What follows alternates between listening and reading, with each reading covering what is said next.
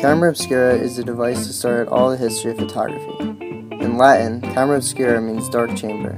The term comes from the original device in which a completely black room had a small hole put through a wall that showed the image that was reflected through the hole just flipped. The idea first came into concept around 400 BC, when Moti claimed that an image was flipped upside down, as the light from one thing travels in straight lines. Aristotle put practical use of Moti's ideas by examining the light that traveled through a small hole in between tree leaves during a solar eclipse. The Arab scientist Al-Hazan in the 19th century created the first real dark chamber, in which he took a completely dark room and put a hole in the wall that showed the light from the object outside the room to the opposite wall.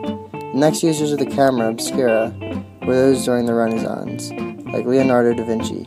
They used the camera to add dimension and perspective to their drawings. It was not until 300 years later when Johann Hendrik Schultz discovered that an image would be preserved for a little when exposed to a silver compound when light changed the appearance.